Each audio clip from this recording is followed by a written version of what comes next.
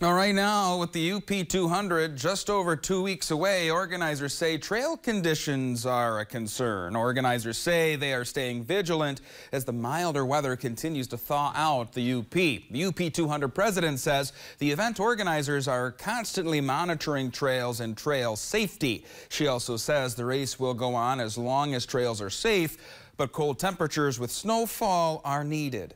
The UP200 is on high alert with the weather. Obviously, like everyone else who's engaged in winter sports, we've been watching. We've been in touch with the Weather Service. We communicate with them regularly.